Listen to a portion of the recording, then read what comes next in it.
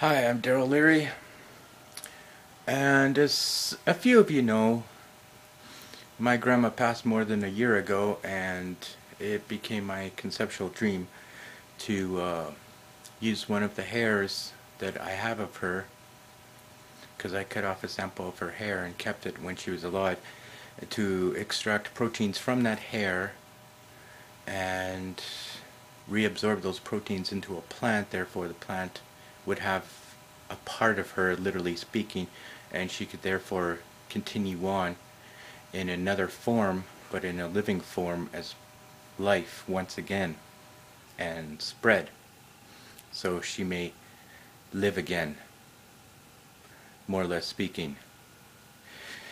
Anyways, here's some really exciting results.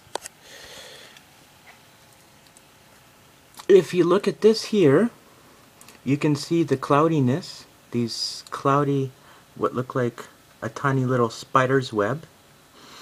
And I believe with 95% certainty, those are actually proteins extracted from human hair.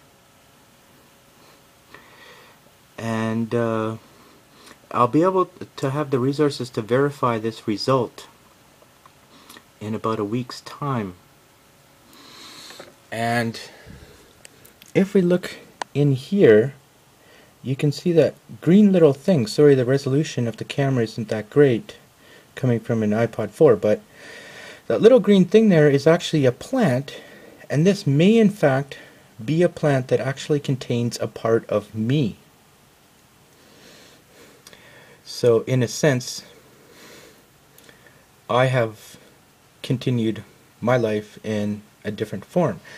And like the protein, I'll be able to verify the results in about a week's time.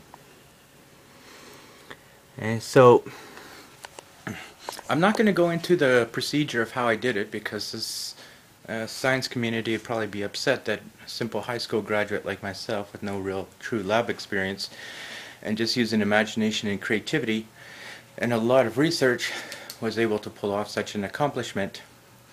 But after a week's time, when I can verify my results, I will happily publish my my results onto YouTube and procedures and how I managed to pull these off. So I'm Darryl Learie.